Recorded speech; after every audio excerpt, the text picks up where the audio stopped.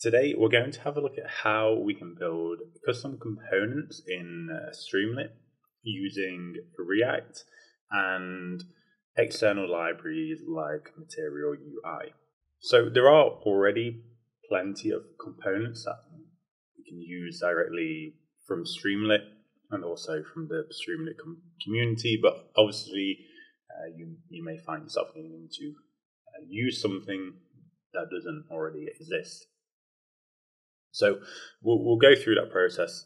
Fortunately, it's not too difficult. It does require a little bit of like front end code,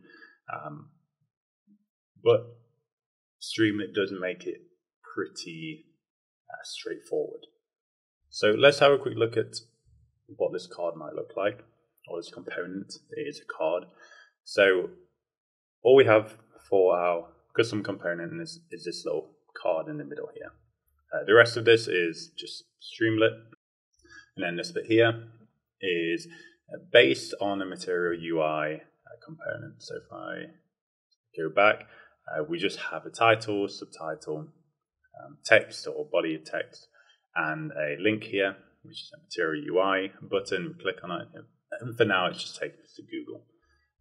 But we can essentially, like an object in Python, we can pass whatever values we like to this component. So here are the actual cards from Material UI that we're basing this on. And with these cards, we can include much more in what I've shown you. This is just the absolute basics. Like we can include these little profile images, drop downs, options, and so on, even little expanders, pictures. So yeah, there's a lot we can do with it. And as far as I know, there isn't anything like this available directly within Streamlit. So let's go ahead and set up our environment for developing this component. So if you are on Mac and you have Homebrew installed, you can just go brew, install Node, and this will install Node.js and the Node package manager. I already have it installed, so I'm not going to rerun it. If you are not on Mac or you don't have Homebrew, you can download it from the Node.js website. So go over here, this here, nodejs.org, and then download. Okay, and you have Windows, Mac, and so on. So once you have that installed, you also need to install Streamlit. I'm going to assume you already have it installed. But if not, you just pip install Streamlit. Now, I have Streamlit in another environment, so I'm going to activate that. I'm going to activate Streamlit.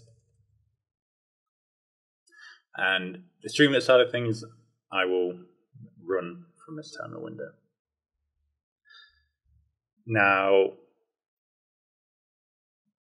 to build our component for Streamlit, we need to follow a certain structure.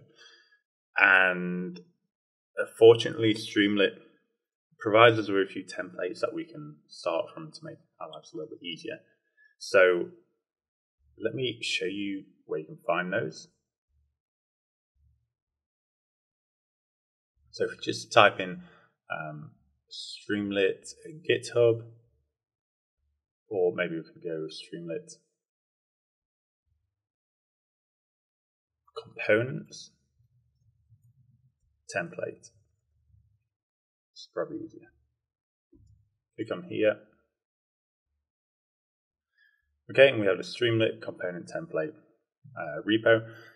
We just want to git clone this, so we click on code over here, copy this, and then switch back to our terminal.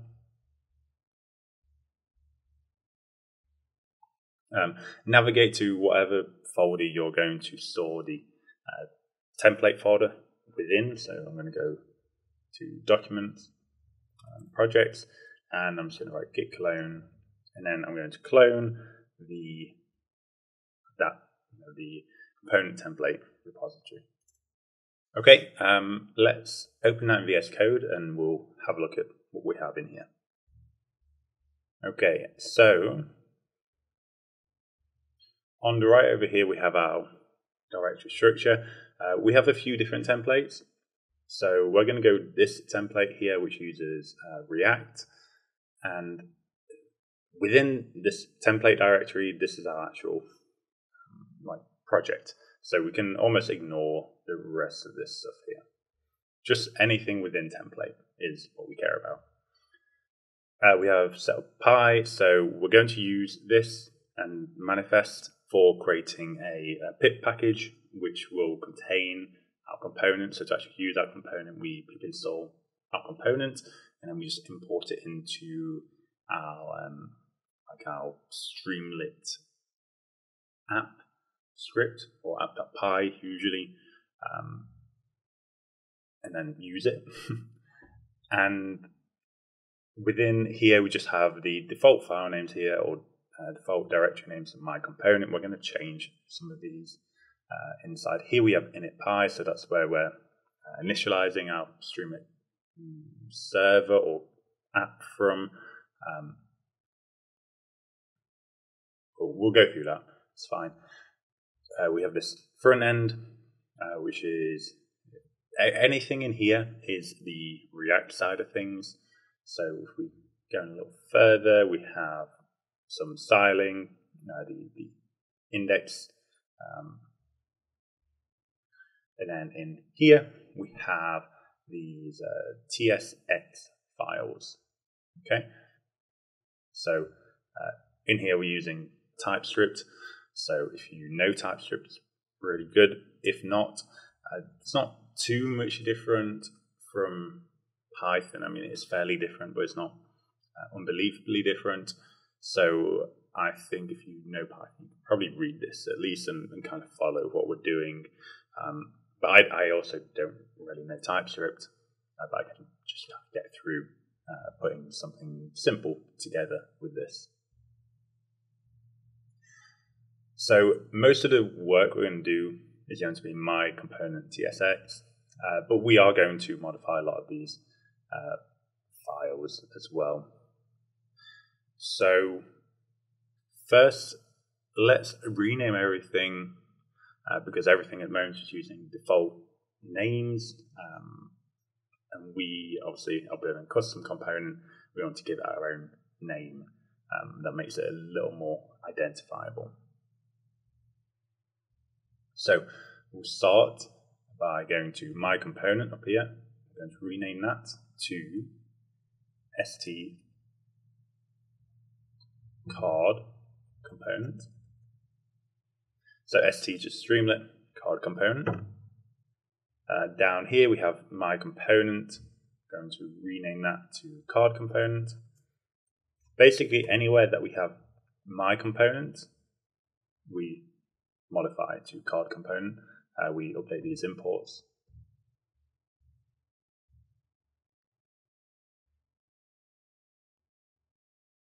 Okay, so inside card component here, if we just find and replace, so find my component and replace that with card component. Place all of those, see if we have anything for my component. Nope, okay. Save that and let's have a look at the index. I think we also have something in here. So just my component here.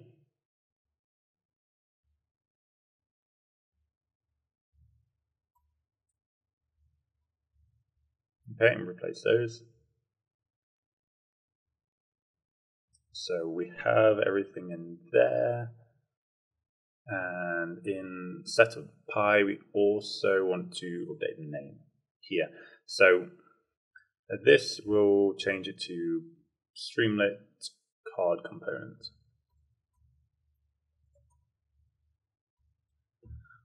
Okay, so this defines it for our package later on. And this actually, so this should align with the directory or the folder that we have here. So not Streamlit, but ST. And in our manifest here, we also need to update this to be ST card component. So this needs to point to the front end / build. We don't have the build directory yet, but we will. So that needs to go ST card component in here.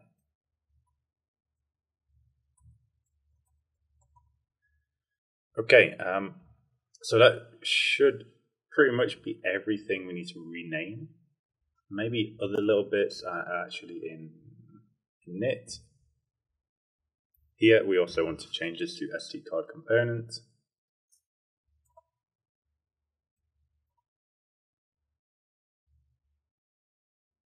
So here, ST card component. Anything else?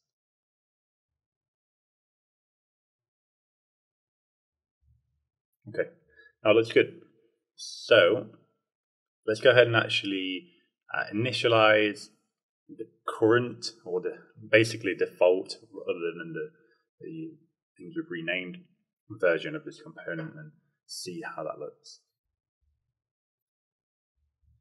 So we'll go to, and here we have the component template.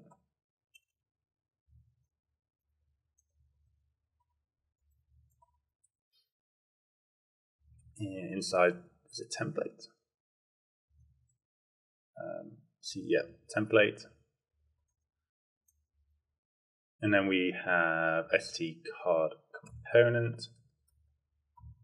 So in here we also have front end directory, and inside here we have all of our packages and everything. So like the node side of stuff.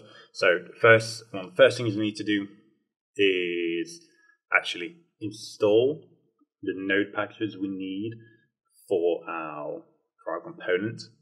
So to start, we just do npm install, and this is just going to install everything from this package, like JSON file. So run that. It might take a moment. So just give it a second. Okay, so that's done, and next thing we want to do is install the node packages that are required specifically for the card that we're going to build. So these are all the node packages we just installed. They're for Streamlit to function, like the core of the packages that we need. But because we are using this material UI card thing, we need a few extra things. So we need to npm install again. And this is kind of similar to like a pip install, although it's specific to this directory. Okay, so when we pip install, we're installing to our Python environment. In this case, it's almost like the environment is this directory in this this project or React project. So npm install. We need MUI material, MUI icons material,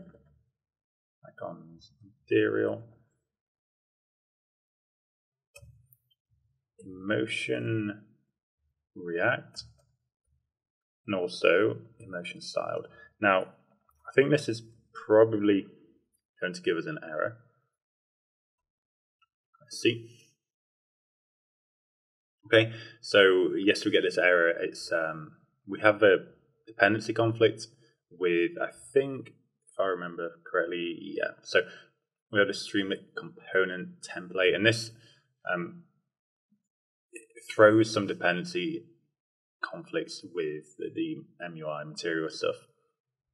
So it's annoying, but we can just get around it by adding this legacy peer depths. Now, I've been playing around with this, and I haven't noticed any issues pop up from using this legacy peer depths, but obviously you just need to be aware, like don't just throw it in there all the time. But in this case, it seems to work fine.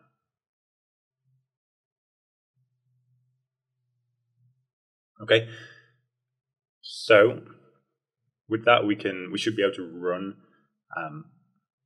everything. So let's go ahead and do that. The first thing we want to do is, so we're going to run two things here. We're going to run within this front end directory. We write npm start. This is going to initialize or execute the server that hosts our React component. And then we also need to open another terminal window. We also need to navigate to our template directory. So cd documents, projects. It's a component templates. Okay. cd template. And in here we have SD card component.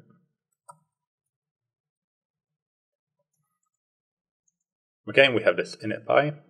Initpy is like it's not exactly that, but whilst in development, it is just like a template app for just running and testing our component. So we just write Streamlit run init.py. So previous videos, you've probably seen me write Streamlit run app.py.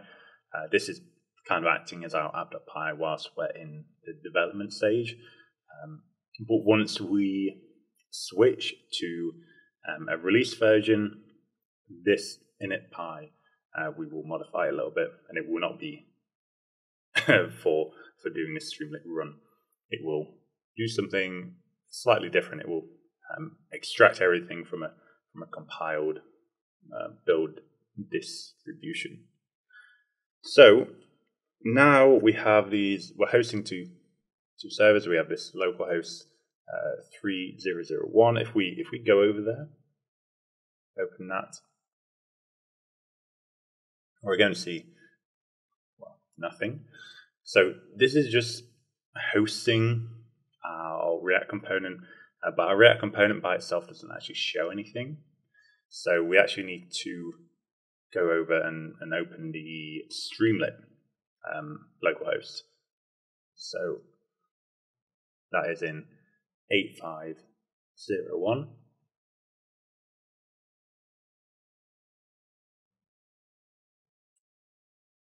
Okay, and now we have this like template component.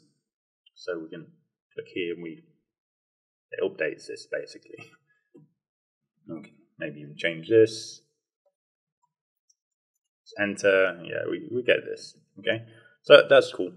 But obviously we want to build a custom component,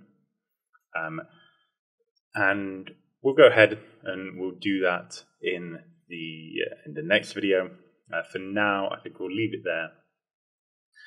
We've sort of set up the environment. We've started running the default component, and I think that's good enough for now.